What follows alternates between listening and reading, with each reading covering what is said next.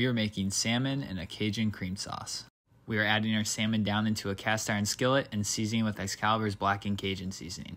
We're making sure all sides are cooked before removing from the pan. To the pan, add peppers, garlic, tomatoes, onions, and then season with Excalibur's Cajun seasoning.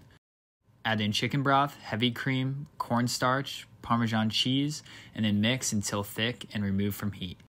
Pour onto your cooked salmon, and that is all. Thank you guys for watching, and the recipe will be in the description along with the seasoning links.